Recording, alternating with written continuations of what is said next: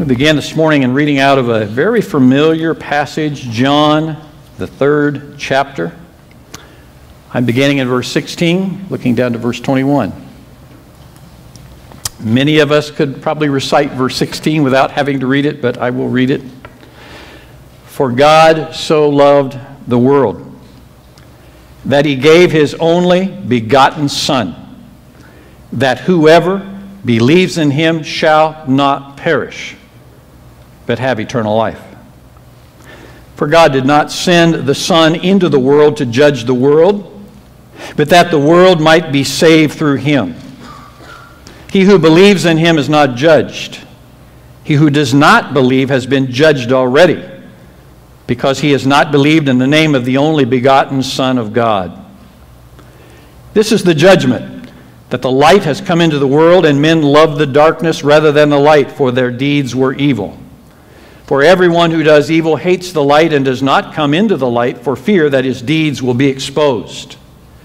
But he who practices the truth comes to the light, so that his deeds may be manifested as having been wrought in God. God so loved the world. Which God so loved the world? Might seem like a strange question because you and I know the answer. But I raise that question because we live in a culture that increasingly has no idea of the God that we know and that we serve. Barack Obama in 2006 made this statement in a speech before he was elected president. Whatever we once were, we are no longer a Christian nation, at least not just. We are also a Jewish nation, a Muslim nation, and a Buddhist nation, and a Hindu nation, and a nation of non-believers. A few years later, 2009, Newsweek magazine devoted an entire issue to the decline and fall of Christian America, stating that the present is less about the death of God and more about the birth of many gods. Folks, that's the world and culture that we live in. So when we talk about God, we understand that among ourselves. But again, we live in a country, we live in a culture that has many, many gods, perhaps more every day. So the people that we are called to reach with the gospel, the John 3:16 gospel, are very unclear about the God that you and I know and serve, and they're rather skeptical, we might add, about the claim that he's the only true God. Again, that's the situation that we face today. So when we share John 3:16, that very familiar verse, when we share that verse with others, again, they're asking the question, which God is it that so loved the world? Who is his only begotten Son? And why should I believe? Why should I have faith? Can the Bible that John 3:16 is found in, can the Bible itself be trusted? And when you say perish, what exactly does it mean to perish? And why is there death in the world today anyway? And what about sin that you talk about that I need to repent of? I never knew that I was lost. Those are the kinds of reactions that we face as we seek to share. So again, John 3:16 that we look at here today is indeed the best known Bible verse. It is the verse probably most often used for evangelism and witnessing, but as we're saying, it is less clear in the world that we live in today than it ever has been before. So not only the truth of John 3:16 that we try to convince others of, but perhaps the bigger challenge is convincing people of the truth of the Bible, of which that verse is found in, and that Yahweh is the only true God and the author of the Bible that we place our faith in. It is a challenging mission that we have today, and we know it is an urgent mission. Again, I look in verses 17 and 18, in Jesus' words, he says, God did not send the Son into the world to judge the world, but that the world might be saved through him. And verse 18, it's one or two options. He who believes in him is not judged, but he who does not believe has been judged already in a state of condemnation, because he's not believed in the name of the only begotten Son of God. And again, a skeptical society questions that, but we know that it is a life and death matter that we talk about here, that every person must make a decision for Jesus Christ, because according to his own words, if they've not made a decision in favor of faith for him, they're already in a condemned state. And so people are lost right now without Christ, and that is certainly a very, very serious matter.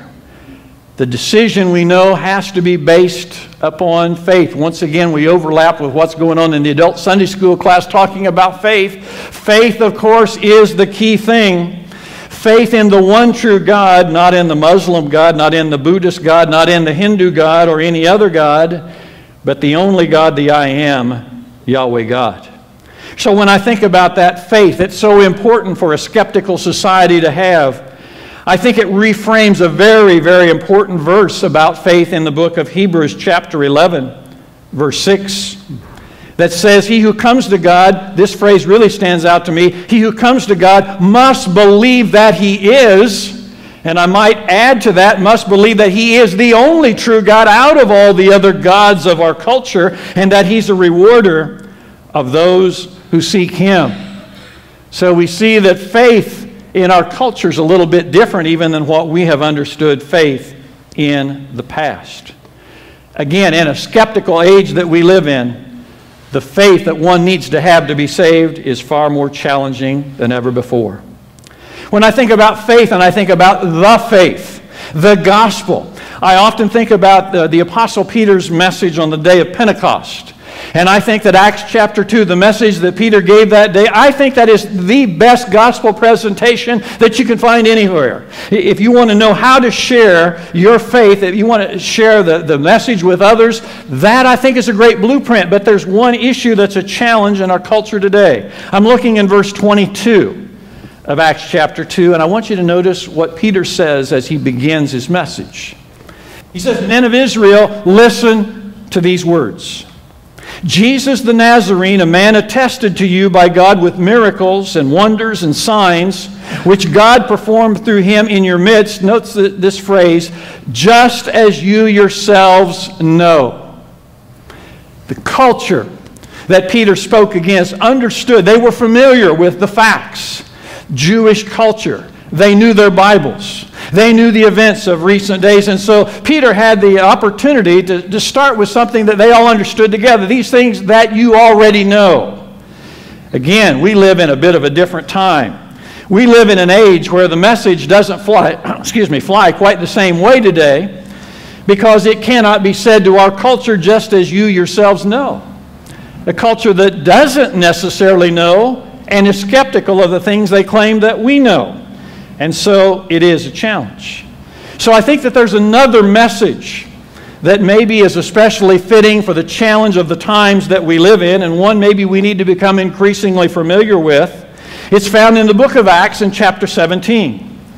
Message by the Apostle Paul in the city of Athens, Greece, at a place called Mars Hill. And so I encourage you to turn over there for just a few moments, because that certainly seems like a message appropriate to the culture that we live in today.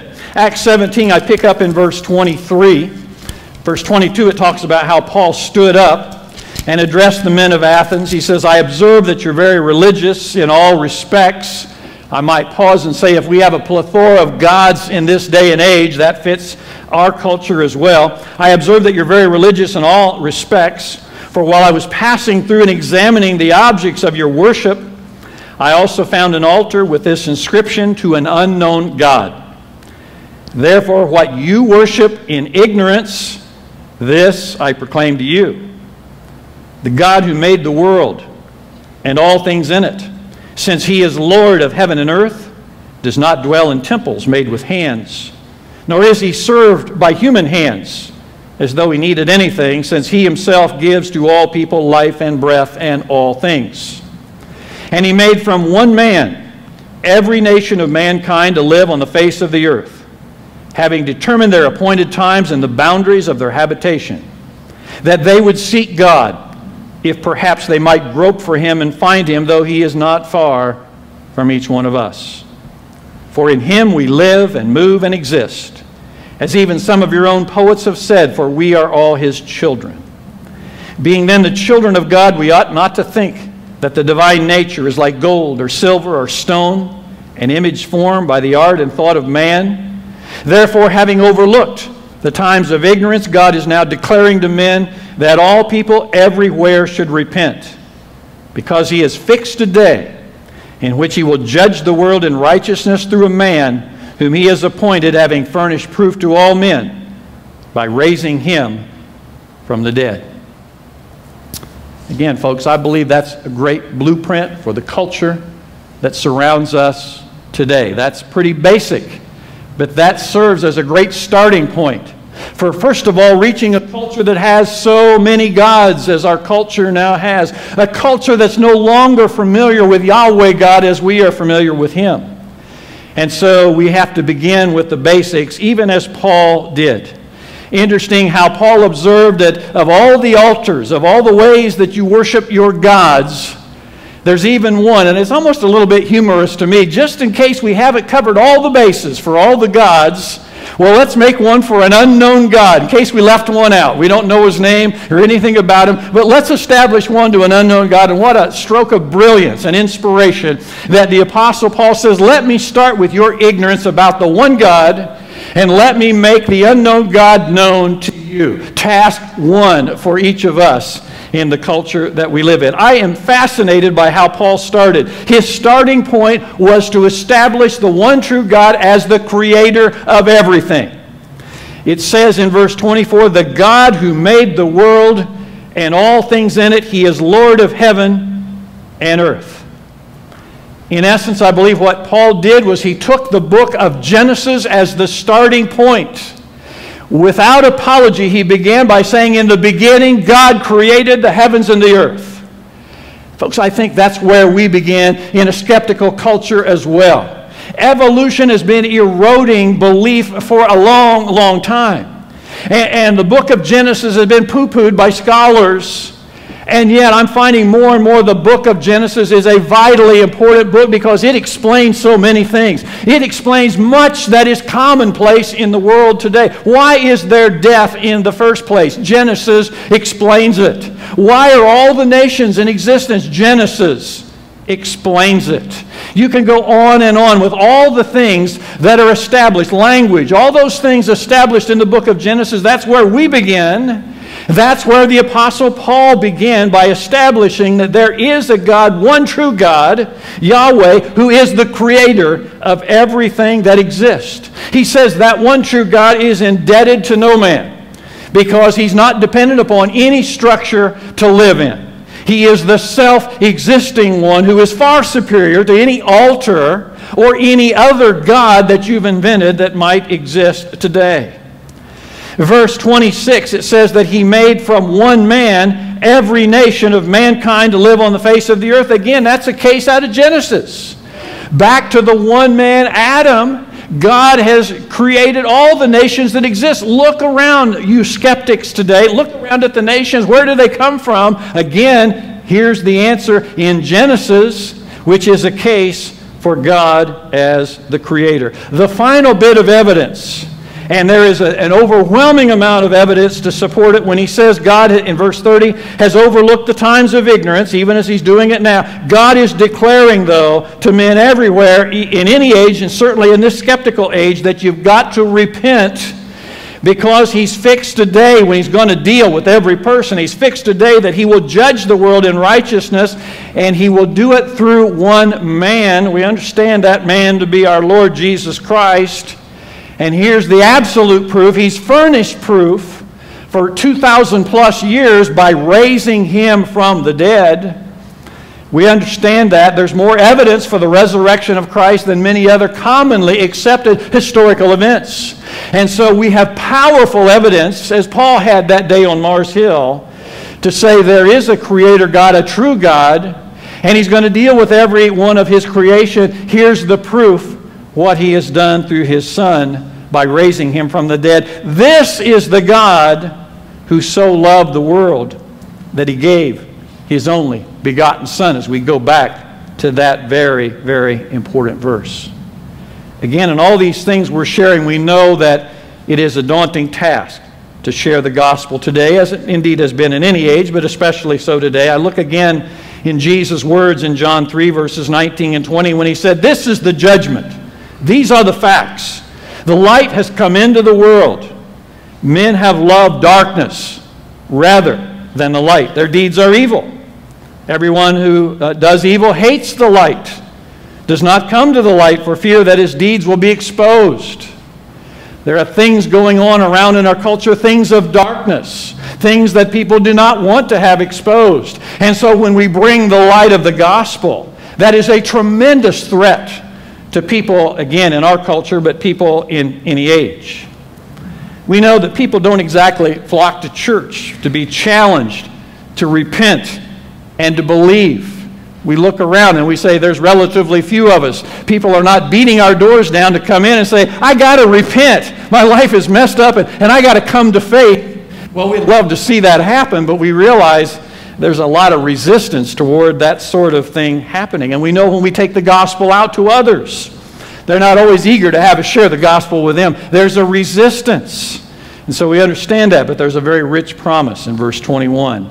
"But he who practices the truth comes to the light, so that his deeds may be manifested as having been wrought in God." Those that practice the truth are those that are brought to the truth. And maybe the way they're brought to the truth is using a blueprint from Acts 17, Paul's Mars Hill message. Maybe that's the way that we get them to the truth, so that as they practice that, they then come to the light of Jesus Christ. But again, we come back to that verse that we dearly love. "For God so loved." The God who loved. Yahweh God, the I Am. Not the Muslim God again, not the Buddhist God, not the Hindu God, not any other God being invented in this day and age, the one true God. "For God so loved the world." Not just the little nation of Israel, not the United States of America or Canada or Mexico or England or France, the whole world, which is exactly why Jesus said, "Go into all the world and preach the gospel to all creation, and whoever believes and has been baptized will be saved, but whoever disbelieved shall be condemned." So God so loved the world that he gave his only begotten Son. By this the love of God was manifested in us, that God has sent his only begotten Son into the world so that we might live through him. 1 John 4, verse 9. And again, Paul's words, "God is now declaring to men that all people everywhere should repent, because he's fixed a day in which he will judge the world in righteousness through a man, through his only begotten Son, whom he's appointed, having furnished proof to all men by raising him from the dead." So God so loved the world that he gave his only begotten Son, that whoever believes in him shall not perish. "My sheep hear my voice, and I know them, and they follow me, and I give eternal life to them, and they will never perish, and no one will snatch them out of my hand," he promises in John 10, 27 and 28. "For God so loved the world that he gave his only begotten Son, that whoever believes in him shall not perish, but have eternal life. For the wages of sin is death, but the free gift of God is eternal life in Christ Jesus our Lord." Romans 6:23. Again, what a hopeful verse John 3:16 is. The most hopeful verse I think that we find anywhere in the Bible. But again, in the culture that we live in, a skeptical world needs to be convinced. Again, they need to be convinced, first of all, of who the real true God is, who has loved the world. And again, we maintain that he is the creator of Genesis 1:1. We lift it up without apology. That about 6,000 years ago, that God created everything. Not millions and millions of years ago. We need to dispel those falsehoods. God created the earth about 6,000 years ago, and he is the one true God who has loved the world. So a skeptical world also needs to be convinced about his only begotten Son. You and I know that the history of Christianity has been to distort the truth about his only begotten Son. Making the Son of God into God the Son has added a tremendous amount of unfortunate confusion and skepticism. We lift up the plain truth of who that begotten Son really is. And that mention of the word perish, We know that perish means to cease to exist. People need to know that death is really death. And that's why you want to repent, and that's why you want to believe, because to perish is a horrible fate. Nothing survives death. Nothing survives judgment. We understand that, so that's exactly what perish means. And so that's something to be very concerned about. But then eternal life, the promise that is made, literally means the life of the age to come. And so we clearly lift up the promises of God, namely endless life in the coming kingdom of God, life that we can scarcely imagine today. So God so loved the world that He gave His only begotten Son, that whoever believes in Him shall not perish, but have eternal life.